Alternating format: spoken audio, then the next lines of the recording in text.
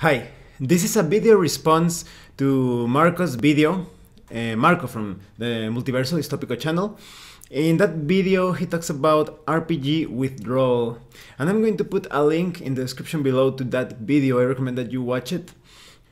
And that video, basically, Marco explains how he has been quite busy in his life, and he doesn't have too much time to dedicate it to the RPG hobby.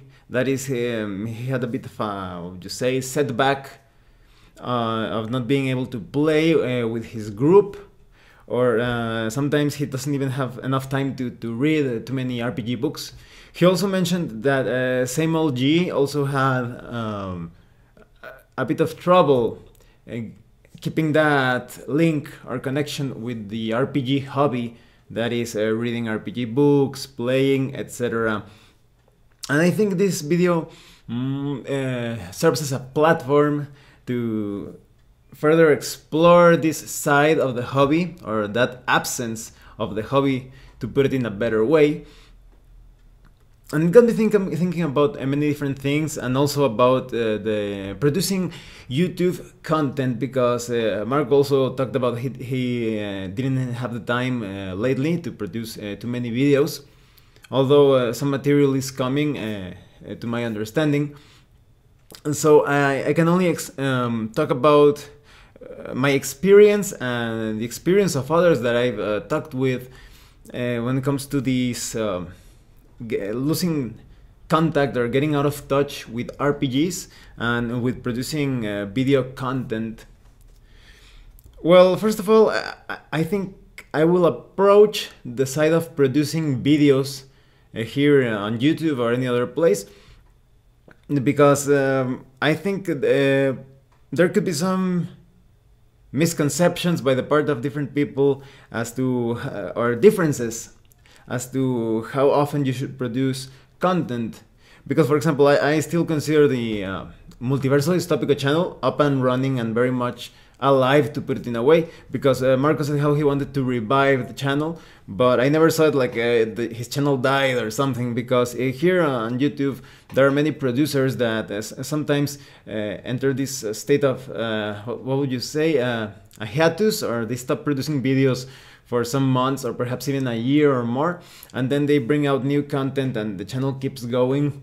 It's all up to the person, and I'm not one to unsubscribe from other channels when they stop producing videos. It's the same to me, and I get surprised when sometimes I didn't visit the channel too often because said person stopped producing videos, but then they start producing videos again, and I get surprised, and I see that they still put their all or their effort into producing that content. And so I think there is not like a measure, unless you're talking about making your YouTube channel a very strict business. Then I think that only then you will have to consider bring out a steady stream of videos to keep your viewers entertained, and if you promise content, you have to keep your promise, otherwise you will start to lose credibility as a producer. But for us that handle things somewhat casually, I don't think that isn't too much of an issue. So I think you could produce perhaps a video a week or a month or whatever, and you still don't need to feel too worried about that, as long as your videos are good, and not technically speaking, but in the point or the fact that you put your all, or your put a lot of heart into it, and your mind as well into communicating what you wish to communicate. Then your videos are okay, no matter the frequency or the how often you upload videos. Now let's talk about the withdrawal of role-playing games. I think many of us have perhaps a moment or different moments in our lives that sometimes we cannot play as much as we want to. And I'm not been here for long. I'm still in my 30s, but throughout my life I've had some, what would you say, dry seasons where I couldn't find players to play role-playing games. But even though those moments happened, I still try to keep my connection with role-playing games, either by reading different RPG books or playing solo. Although I did get a bit later on into the solo side of things, I didn't, in my teenage years, I didn't play solitaire role-playing games. Probably around my 20s when I started to explore the possibility, and that served quite a bit when I didn't have a group or players at the moment. And later on, when I had players, I could use all of those adventures that I created as a solitaire experience in those games, because any solo adventure that you experience can be structured into a multiplayer experience when you do get players. And so I think it's always important to make a bit of time every day for that side of your hobby. And although I think things become slightly more complicated when you like other forms of entertainment, because maybe you play war games, or maybe you play video games, and then you also have to take advantage of every moment, every short time throughout the day to dedicate it to your hobby. And it's not easy, but I think the most difficult part is just to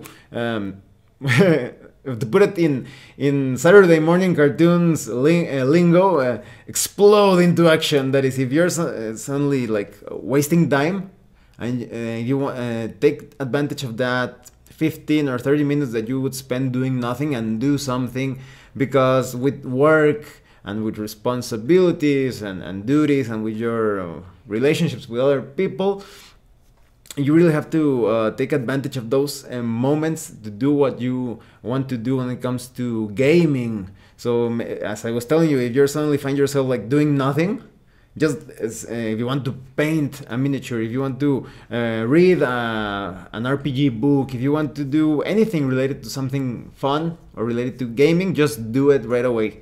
Don't even wait to catch your breath or whatever. Just do it. And it surprises me that a lot of people just waste too much time. I think we are all prone to that, instead of spending it in something fun, because most of the time we have to deal with some serious things. Literally, you could say that our survivability depends on doing what we have to do. So all of those little, what would you say, time segments or moments between those activities, you have to take advantage of those. There will be plenty of time to rest when you before going to bed or whatever. Everybody has his or her own way of doing things. I'm just giving you what I would consider tips in my experience. So it's important to take advantage of that wasted time. Mark also mentioned in a comment in that video that he is somewhat surprised as to how I managed to do reviews, because as you know, I delve into different RPG systems. Well, and this reminds me a bit of Bark Bickerness about 1 or 2 years ago asked me somewhat the same thing. He also said he didn't know how I managed to read all of that, because RPGs are not the only things that I read, not in entertainment and not professionally. So I think that, well, in the case of Marco, because we both live in a city, he lives in Brazil, I live in Mexico, so maybe the situation is somewhat similar in some aspects. I think it's due to the fact that I read a lot. The more that you read, the faster that you read books, that you go through them, you speed through them, amazingly so at times, because of practice. Sometimes I pause and I start noticing that I already went through dozens of pages and I almost didn't notice it. And I think it's all practice. But many role-playing games sometimes look a bit like each other. So for example, it's quite easy for me to understand how an old-school Renaissance or D20 based system works when compared to another. So sometimes I just go through it, and when I have the chance, I play a one-shot of said game, or organize a solitary game if there aren't people available at that moment. or sometimes you just understand the workings of a system. If you compare, for example, Lamentations on a Flame Princess with Labyrinth Lord, you almost understand immediately the differences and the similarities between those systems. So I think that also facilitates my ability to go through all those systems. And in the case of Bark's question, back then I didn't put too much thought into it. I told him that I sometimes read whenever I have the chance to do so, but I also think that when comparing both of our lifestyles, Bark has to chop his own firewood, plant his own fruits and vegetables. He also needs, I don't know if he's still doing it, but I believe that he also hunts. So all of that takes quite a bit of time from your lifestyle. So I also think it's important for you to have a nice community, or have a decent, in my case, a decent community within the city that covers all of that. That is plumbing and anything related to food, any sort of service, any sort of security. If you, as long as you have like a working system and people who actually do their jobs, then you do have a bit more time. Because imagine if you have to hunt your food every day and to plant and to keep, as I was telling, if you don't have like a heating system and sorts, you really spend more time on that. So it's all about time organization, in my opinion. And even right now, I'm actually thinking, this time that I'm making this video is going to take quite a bit. So I'm still trying to figure out when to do martial arts practice today. And I want to do a review of a really cool and complex game. It's not exactly RPG related, although it has some RPG aspects, and there is a role-playing game concerning that game, although I have some criticisms about the RPGs for that game, and I will try to cover a bit of that when I review it. So it's all about, as I was telling you, when you see that moment that, I don't have to be working on this or that, or I don't have to go to the store, or I don't have to do this, and just seizing the moment, and you say, this is the moment that I have to paint, this is the moment that I have to play. And when it comes to playing with others, that's really important. You really have to match your schedule with the schedule of others.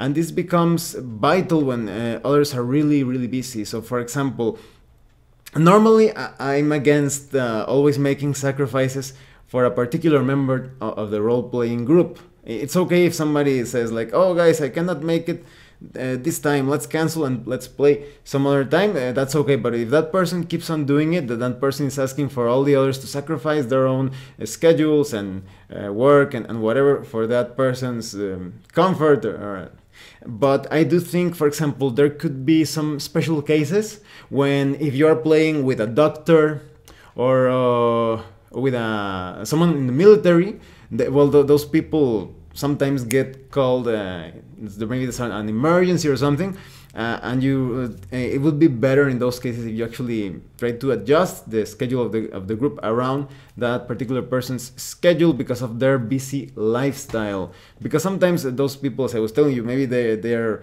kind of adjust things to play with the group at a certain time and a day, but they get called because of an emergency. So in those cases, I think you really have to take that into consideration when scheduling playing with someone. That's also what I enjoy when you have smaller groups, because for example, if you have like 6 players, it's quite difficult. All of those 6 people need to match their schedules for the gaming session. But when you have 3 or max 4 players, it's a bit more feasible or doable. So I hope this video serves a bit like encouragement for other players to keep on gaming whatever they play, RPGs, war games. Take any chance throughout your day to engage a bit into that aspect of the hobby. If possible, always pay attention or work on a good schedule or plan to play with others. and as I was saying, producing content, just don't feel rushed or pressured into producing content all the time. I know that there are some YouTubers that produce a lot of good videos all the time, and that's great. But there are also other YouTubers that keep producing videos, and their content, well, it's either really boring or it feels like they're just producing almost like compulsively. So, and I'm not talking about only game-related videos, I'm talking about any type of YouTube channel. So as I was saying, don't feel pressure, just produce the videos that you want to produce, as long as you are comfortable or that you like the result. It's not going to be perfect, but take things at your own pace. I don't know if maybe later on today or tomorrow I will produce that game review that I was talking about, hopefully. So, well, thanks for watching my video. If you have any comments or questions, or maybe you have some other tips on how to organize your time to play role-playing games, or you have some interesting experiences as to how you enjoy the RPG hobby or war games or video games, and how you find the time to do all of that, write it down in the comments or produce a video response. So once again, thank you for watching this video. See you later.